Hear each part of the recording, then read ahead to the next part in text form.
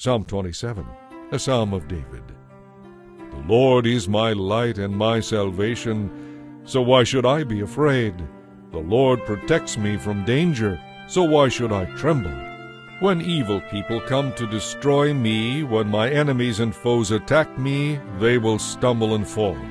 Though a mighty army surrounds me, my heart will know no fear. Even if they attack me, I remain confident.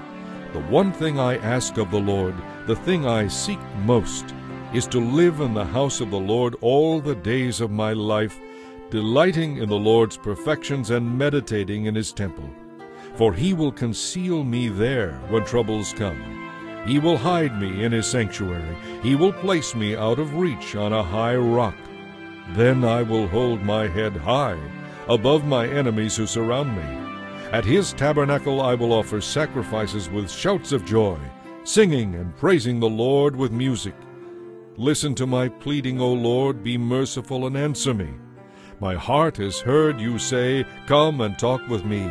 And my heart responds, "Lord, I am coming." Do not hide yourself from me. Do not reject your servant in anger.